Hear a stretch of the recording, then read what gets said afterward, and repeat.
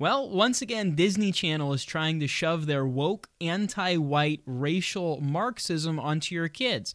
A new Disney Plus show, clearly made for young children, teenagers, etc., called The Proud Family, is just chock full of absolute garbage. So I want to apologize in advance for what I'm about to show you, but I do encourage you to stick around and watch this entire video with me so you know exactly what they're trying to tell your kids. Okay, so bear with me. I'm going to have my little box in a weird spot because as much as I love the boys at the Gateway Pundit, that's a weird ad and I don't want you to have to look at that the whole time.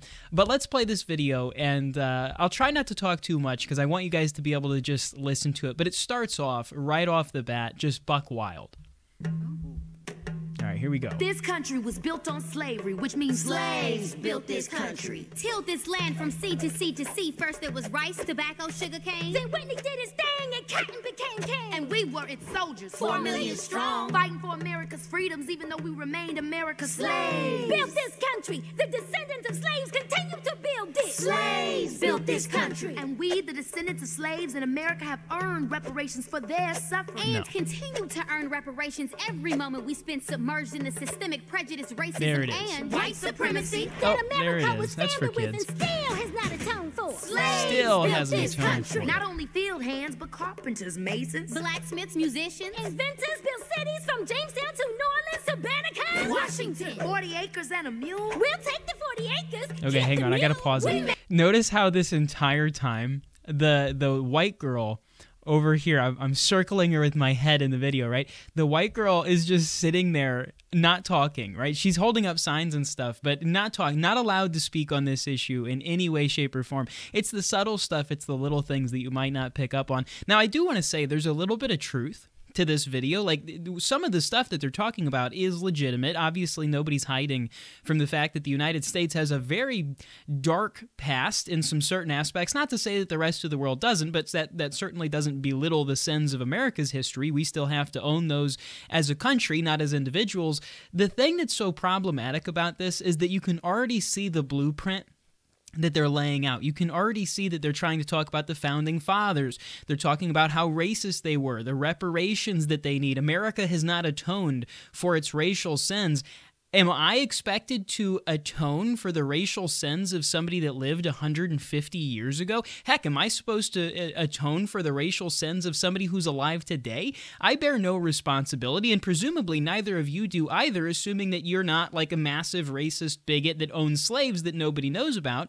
If you do, you're going to go to jail, preferably. But how on earth is the United States ever expected to atone for the sins of yesterday? That's impossible. Is there a magic wand that we can wave around? Will reparations, right, assuming that people get their way, and there are reparations, which God forbid that ever happens, if there's ever reparations in the United States, is that going to be the thing that just waves a magic wand? We'll never talk about racism ever again? No, of course not. Even if you gave every single person in the United States $4 million in reparations, we would still be hearing about this. It would never be enough because you cannot put a number, you can't put a monetary value on what's happened to somebody's great-great-grandpa. It's terrible. Yeah, it's objectively terrible.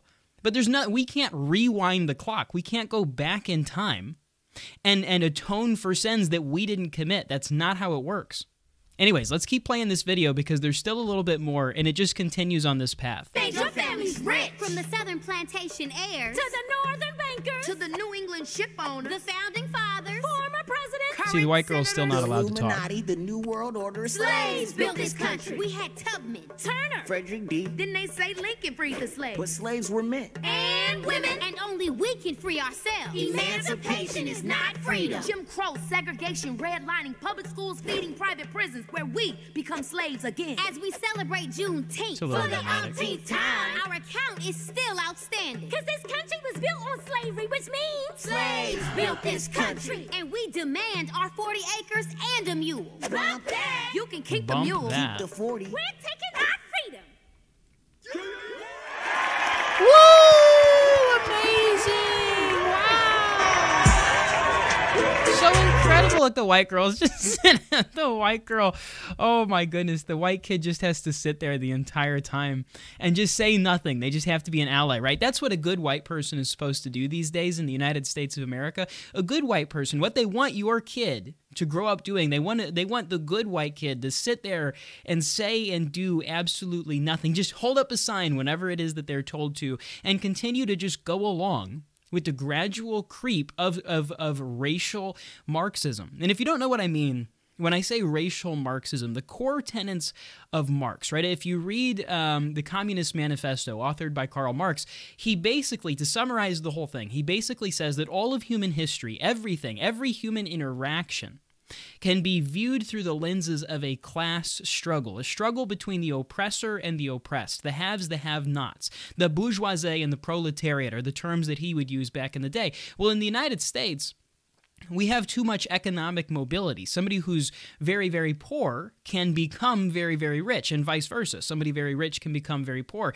And so the Marxists realized that although they can use the traditional Marxist blueprint and talk about class struggles, a more effective way to implement Marxist ideology in pursuit of a revolution, which is always what they want, by the way, a more effective way to use their Marxist ideology is to just substitute, instead of saying class, of course you implement race. And now everything is supposed to be viewed through this lens of a racial struggle, and you have the oppressor and you have the oppressed, and the inevitable end goal here is always revolution in accordance with Marxist theory. And what these racial Marxists want is they want to raise up entire generations of young people that, well, there's going to be two different classes of young people, right? In accordance with Marxist ideology, the oppressor and the oppressed. They want white kids to grow up feeling bad. They want white kids to feel some sort of inherent guilt for something that they had nothing to do with.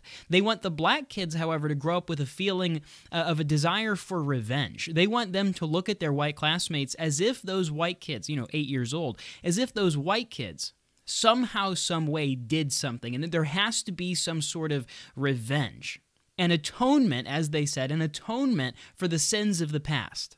And the younger that they can get these kids, the earlier they can get these ideas into their head through things like a Disney Plus TV show, the more effective that infiltration will be. And listen, before anybody misinterprets what I'm trying to say here, we should teach the dark sides of America's past. It would be stupid not to. I'm not advocating for this, whitewashing of history where we pretend that everyone just sang Kumbaya and everybody held hands and it was all perfect and peaches and cream all the time. No, we do need to go back and evaluate the things that happened in the past. We need to go back and learn from our mistakes, but we shouldn't do that in a way that makes 6-year-old kids feel like they're somehow guilty, like they're somehow the one responsible for racism. And we shouldn't do it in a way that makes the other group of 6-year-old kids feel like they need some sort of an atonement for the sins, some sort of a reparation, some sort of a fix for what happened 150 years ago, because all that's going to do is sow seeds of violence. It's going to sow seeds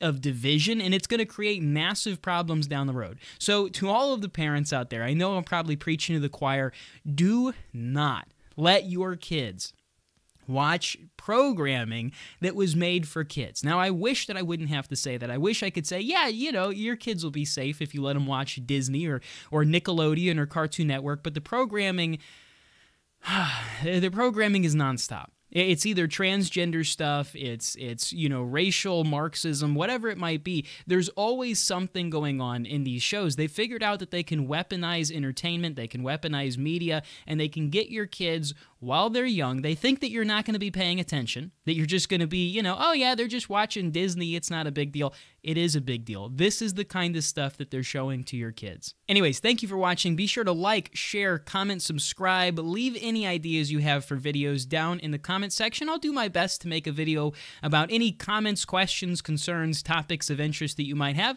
Until next time, keep me in your prayers. Keep your country in your prayers. God bless.